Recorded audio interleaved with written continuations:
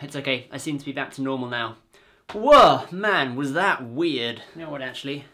Wouldn't want to get cold now, would I? You know what's really, really douchey? Doing a little, like, bow on your hoodie string like this and then not leaving it zipped up. Oh, I'm so fresh. So fresh. Anyway, welcome back to youtube.com/Spike doesn't have any good video ideas. I've missed you. On today's episode... I don't really know what. Oh.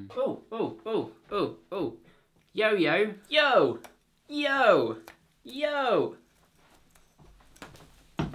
Yeah, no, yo-yos are like way too dangerous for this channel.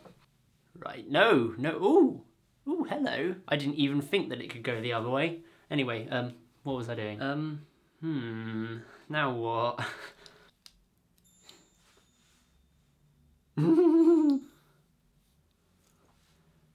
Oh man, that's hot. Oh, you hot potato Spike.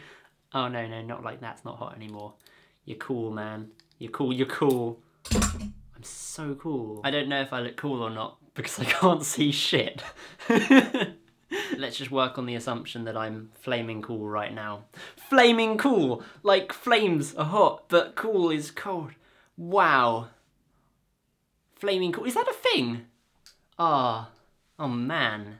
Flaming cool. I just don't really know what to talk about today, really. That's an idea. I've had an idea. What if I talk about file naming conventions? You know, let's roll with that, man. So, here are my preferred file naming conventions for films and TV shows. First off, films. For films, I like to start it in either I have a folder containing the file and then I name the folder, or I just name the file as well. I use a folder if perhaps the file is accompanied by like a subtitles file, or screenshots, or a sample video part of it from that. But usually I like to use the folders more, actually. So the thing that I use with the folders is I have the film name, and then obviously that's in like the correct capitalization, because what the fuck do you think I am? And then that's followed by a space, and then in regular brackets, the year that it was first released. That's my like preferred naming convention for those. And then for TV shows, it's a bit more complicated, you see. So usually I have each TV show in its own folder, so for each different show. So I might have like Doctor Who, Adventure Time, Torchwood, and Geordie Shore, and such on, so on, so forth.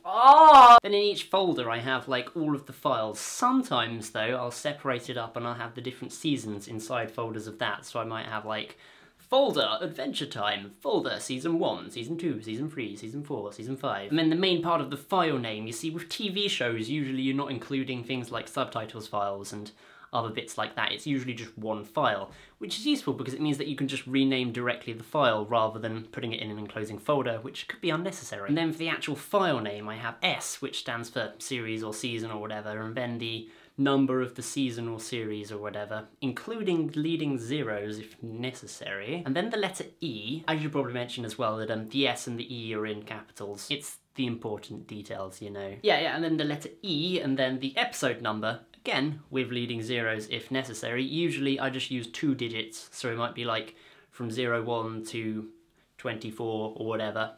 And then, that was very rude of me, and I apologise. Okay, where were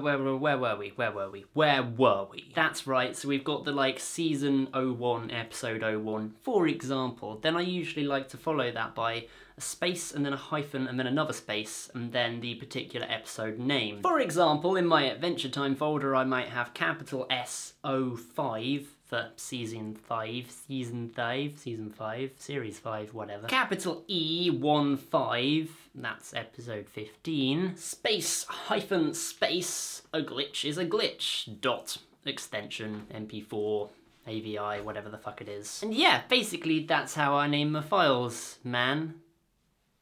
You're welcome. Okay, and now it's time for the fan mail section. This lovely drawing here was sent in by Amber. It's lovely. Well done, Amber. I forgot to... Batman? Hey, Batman! Oh, what's that? You want me to go to a garden centre with you so we can go and get some plants and stuff? Yeah, I love plants! I'm on my way, bro. Don't know if you heard that there, but that was just Batman on the phone and he wants me to go to a garden centre with him so we can go and get plants.